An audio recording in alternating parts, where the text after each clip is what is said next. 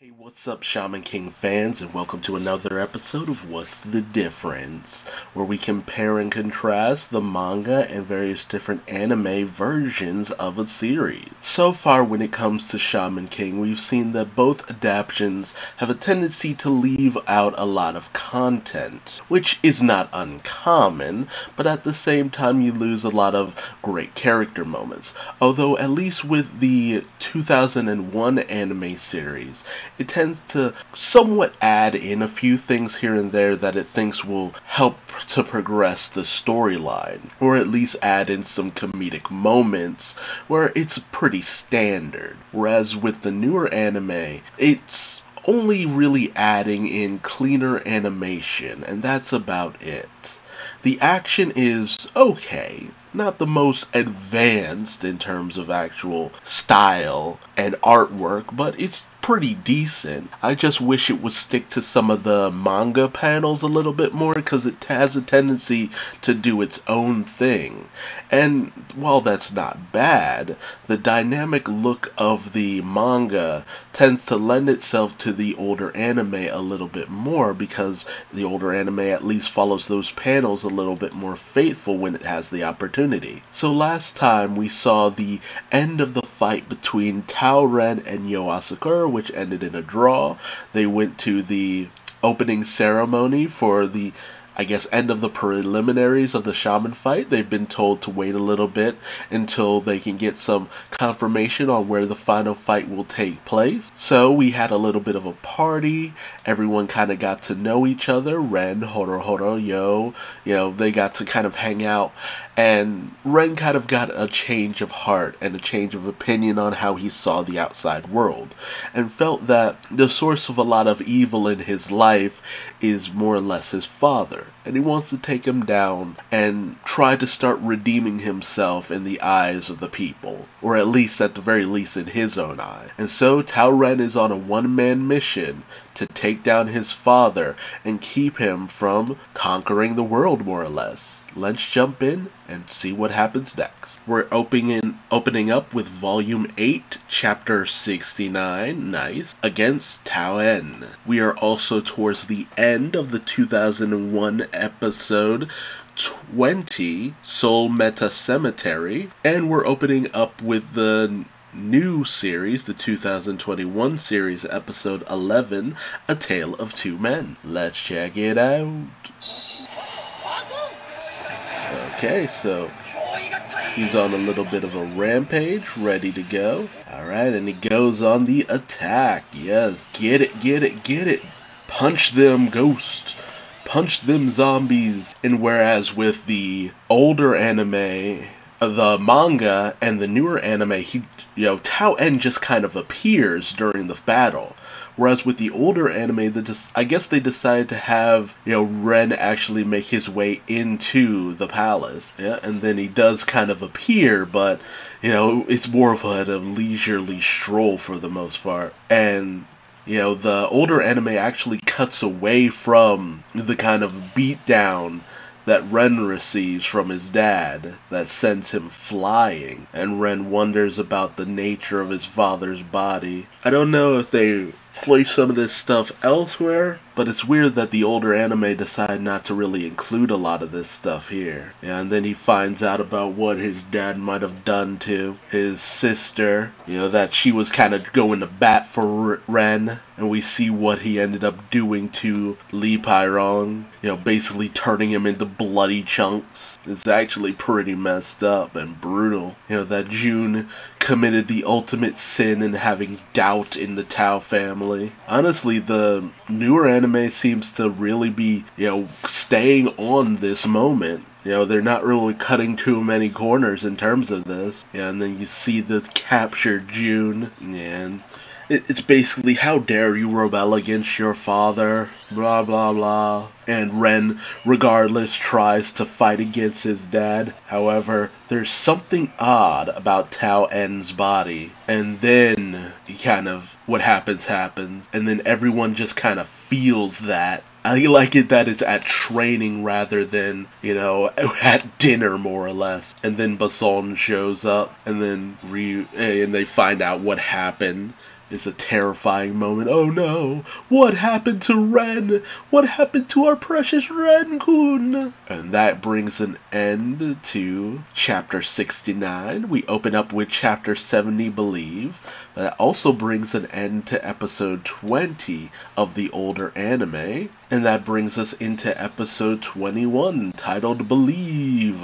Believe. And the fact that Ren has been imprisoned, and then you get a little bit of what happened. You know, you see June captured, and then they really play into the weird nature of Tao En's body in terms of the older anime, where they straight up showing him weirdly just appearing. But they do cut a lot of corners, oddly enough. Usually it's the newer anime that cuts around a lot of things, but here we're seeing that it's the older anime that cuts through a lot of stuff. But I guess it's trying to really keep up the mysterious nature of Tao En. And then bam, he's taken down. Which we didn't actually see what happened after all of that. Interestingly enough, in the older anime, they have it where Pyron is actually fighting against Ren rather than having just been disassembled. Which kind of makes sense why, lose out on a good fighter. Better to see her own spirit more or less just beating her brother to a bloody pulp rather than having him in pieces. And then you see the moment where he tells Basson to run. I don't know, I guess I kind of like it where it's at least a little more ambiguous as to the true nature of how Ren was taken down. But at the same time, you could literally just believe that Tao En just smushed him with his hand. The big old bastard. And then he's been locked away. You're the only people who can save him. Please save my master. And oddly enough, they cut out the weird dramatic moment where Basson pretends to disappear, but then it's just like, I'm a ghost. I can't really die. I was just getting a little carried away. And that's when he gives the full details about exactly what happened. Whereas in the older anime, there's the question of, should we have Anna, give us permission to go? And it's weird that they've chosen to go that route where Anna's a little bit more cold-hearted. Because, at least in terms of the manga and newer anime, they're just already there. There was no question of if they were leaving or not. They're gone. They already leave. But you're given this backstory of how, the Tao family operates, the nature of, the destruction that they've caused. It's treated more like it's a personal problem. I don't know. I kind of prefer the thought of Anna being more accepting of letting Yo and the rest of them just go. And then you got, a little bit of Ryu, his fight, because, Ryu hasn't really joined the cast just yet. And then you have the whole thing with Tama, Pochikochi, the events happening on Funbari Hill. The fact that ultimately they all decide to just kind of peace out in the night without telling Anna. It's weird drama that they've decided to add into things. Although they do kind of go into the weird specifics of like how their journey to China. If you're going to have some filler, might as well have the filler be their trip to actually getting to China. And Anna's a little bit more saddened by the fact that they can't just spend time together for the most part. But then we get into the whole events happening in Funbari Hill with the not boys, and how they're messengers of Hao trying to take down Yo and all that good stuff. I don't care for the fact that they placed it here instead of before the events that happened, but it is what it is. Weird filler that they've chosen to add in. It makes the boys seem a little bit more powerful by having them go up against both Yo and Horohoro. It's a little bit more of a more desperate situation, but then in comes Ryu, he shows off his skills, and then he kind of joins everyone on their trip. And we get to see a little bit of a preview of how. And just like that, kind of, have the moment where Anna shows up as she has to kind of return all the spirits who were sent to heaven, including both Amida Maru and Basson. And Anna kind of decides that, well, if you're going anyway, I might as well support you so you don't get yourself in trouble. It's a kind of stubbornly sweet moment between the two of them. She could be pretty bit of a hard ass in most situations, but in others, she's pretty nice about things. It's a sweet little moment. And then a little bit of a nice moment with Silva. It's interesting. I feel like there should have been a moment with Silva in the manga as well, just because of the, rigid nature of his relationship with Ren and all that good stuff. And now we pick up where we need to be, and they're in the family torture chamber, and they've been locked up for a bit of a time. It's kind of sad events for the most part. Interestingly enough, in the older anime, they're locked in the same cell. In the newer and the manga, they're locked in different cells. And that brings an end to the older anime. All that stuff with the boys really just kind of ran you through the entirety of episode 21. And then you pick up in episode 22, titled Our Deadly Blows, and you actually get to see Ren and Jun's mother, which isn't something that's presented too prominently in the older manga and then the newer anime. And it's actually pretty fascinating. The older anime really does treat this very deeply, that there's something weird about Tao En, and gives a little bit of hints as well. And they really play up the quote-unquote evil nature of Tao En, more or less. It's just like, I'm gonna remove the fake friends that my son has formed, and this and that. Everything is for the sake of the Tao family. His father's really drinking this Kool-Aid. And I love that even the wife is kind of calling him out on some of his bullshit. Episode 22, Our Special Attack. And again, you get more of them traveling slowly to China. A little bit of character development of the relationship between Horo and Ryu. They're more or less just kind of adding in more padding. I'm not surprised. A little bit more of Tokugero and his nature of the relationship between everyone. Those sweeter moments with Tokugero that we didn't get before, but was in the manga and newer anime. And then you do get a lot of everyone talking about why they've kind of come along on this journey. But that's after they actually reach towards where Ren is, his home. And they get to see a little bit of the majesty that is China and its various mountain ranges. And the fact that they've come because Ren is their friend and they want to help him out. But Horo has only come here for the Chinese food. And then there's Ryu because he wants to see all the pretty ladies. And then you get a little more of Ren in the dungeon days. They really did kind of chop up a lot of what was going on with Ren when he was in the dungeon, where you play out the entire scene of them being in the dungeon, originally, but for the older anime, I guess they wanted to break up a few of the monotonous sections, and oddly enough, it ends up being Jun who takes Yo's saying of it'll all work out instead of it being Ren.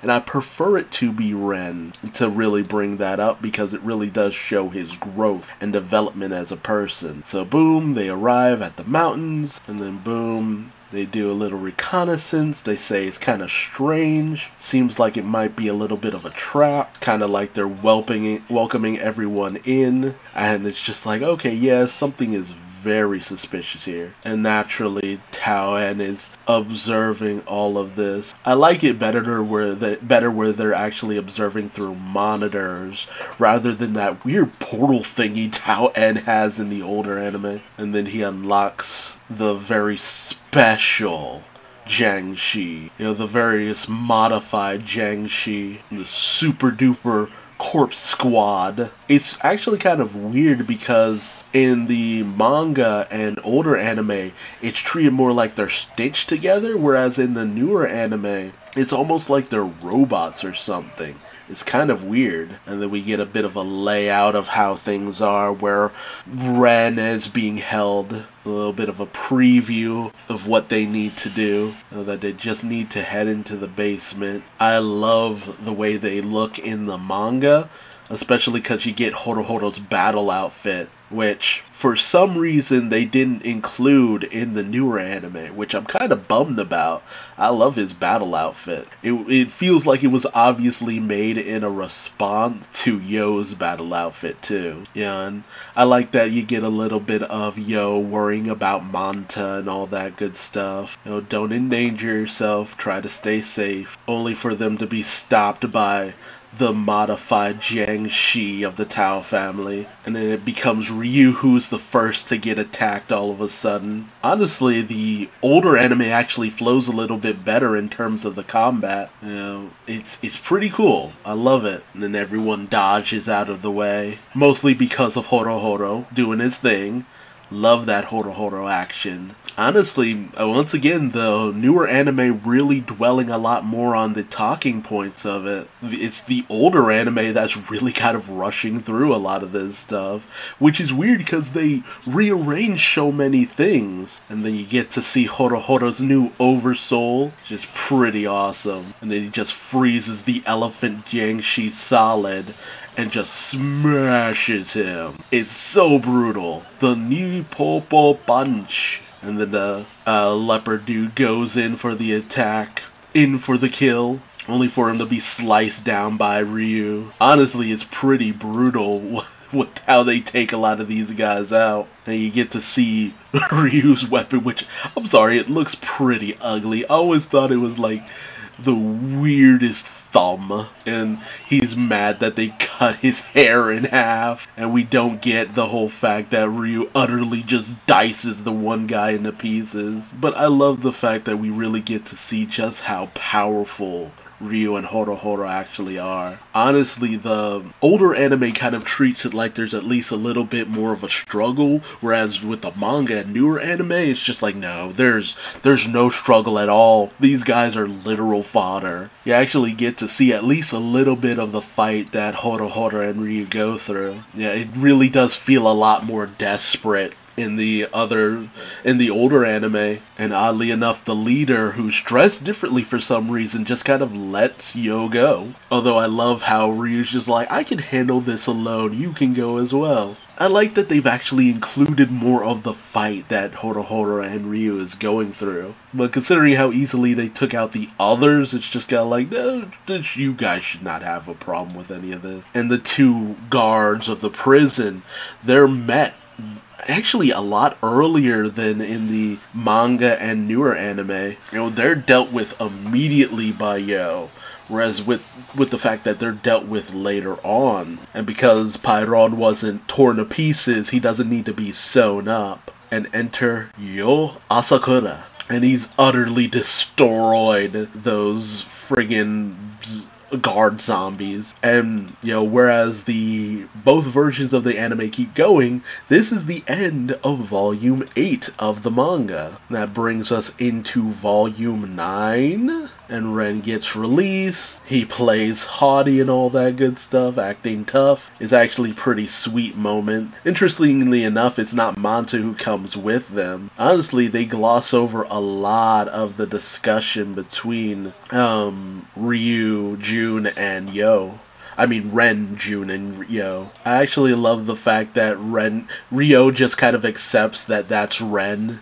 That's just who he is. And he just kind of goes with it. And Jun has all but given up for the most part. I like that they kind of linger on Jun for the most part. How broken she's kind of become after all this. And of course, Tao En being a creep, watching his children with security cameras. It's probably for the best that they didn't include the panda. Although Pyron is still kind of presented as a obstacle that they'll have to overcome in the older anime. You get a little bit more of the fight between Horohoro and Ryu and the Jiangshi. But again, it's not much of a fight. It goes by pretty quickly. And a little bit more of, you know, Ren and Yo is actually pretty nice. I love the introspection that Ren has over his life and just how he's been treated and all that good stuff. You know, how he feels about his father, how his father influenced him and even branded him for the most part. He feels that ultimately, maybe if he defeats his father, who kind of started all of this, started Ren on this path of hatred and destruction, he might be able to kind of grow, even at least a little. And Ren feels that it's a path that he has to walk alone for the most part. And at least he knows that he's being kind of selfish for the most part. And he doesn't really want to bring others on this dangerous path. I actually love this moment where it's just, you don't have to do this alone. And then the guards show up ready to, have a bit of a throwdown. Whereas with the older anime, they decide to have Pyron be the thing that they need to confront. I guess it's a little bit more emotional if they have to fight Pyron, who is under the control of Tao En, and then Pyron is transformed for some reason. It's just so weird, the choices that they've made. Like, how do they have this ability? It's very weird. I mean, I guess it's a little bit more interesting than the easily dispatched Jiangxi that they take out in the manga, but honestly I kind of prefer the coolness of how things go, and that ends up being the end of the newer anime episode. It's still kind of odd. It's just like, I guess it's just wanted to show off the weird skills that Tao En has by turning Pyron into a dragon. Like, I think it's fine because at least it's just like, we just need to take out this one last Jiangxi, defeat the Oversoul, and Pyron the corpse should be fine, hopefully. Yeah, and that kind of ends that's about where I should stop in terms of the older anime as well. Honestly, I kind of prefer ending things with them defeating the Jiangxi. Showing that they've kind of become a little bit of a team. They got some team-up action going on. It's more of a sweeter situation. And that takes care of everything. It's still weird that they fight some weird spirit dragon, but at the same time, again, it's showing their team-up action. Pretty nice stuff, pretty fun stuff. What can you do with the power of teamwork? But all in all, it's oddly enough, it's the newer anime that acts a little bit more faithful to the manga, keeping in a lot of the discussions that normally they tend to cut out a lot of. So a lot of points to the newer anime just for keeping things a little bit more faithful. The older anime rearranges things in a much more confusing and less cohesive manner that I don't really care for, like inserting the boys before they go to China in order to kind of give you a preview of how. I really do prefer how kind of being this other entity who's in the background. He should not be anywhere involved in this story arc in any way, shape, or form. And the weird spirit dragon that Pyron gets transformed into, it makes it a more desperate situation, and they have to operate a little bit more with finesse in order not to destroy Pyron. But weird Pyron dragon, like, no, I don't care for it. I don't care for it. It would be cool if it were anything else except the Pyron dragon. You could have a dragon of damn near anything else, but Pyron, just no. It's weird. A lot of points to the newer anime for keeping things a little bit more faithful, but that's how a lot of this stuff kind of goes from time to time. Sometimes there's stuff that's cut out, that's it really shouldn't be cut out because it helps to develop things, and sometimes certain things are added that it's just like, you might as well have put in the cut out content if you were going to do this. Like, what you've chosen to do, the way you've chosen to do it, I don't care for it, not one bit. It would be interesting if this was what was done from the beginning, but I'd still be questioning this decision regardless. But let me know your thoughts in the comment section below. What version do you prefer the most? Again, manga is king as always for me, but the newer anime really got a lot of good points from the manga and kept it in there. A lot of the talking points, especially in terms of how Ren is feeling, it feels like the older anime really glossed over a lot of that stuff and didn't keep it as in the forefront as they should have. But Let me know in the comment section below. Like this video if you liked it, dislike it if you disliked it, subscribe, bell, all that good stuff if you feel like it, or don't. I ain't your daddy, but I still love you like one. And until next time, I've been Duuz-Diz-Din, and you just watched What's the Difference? Bye!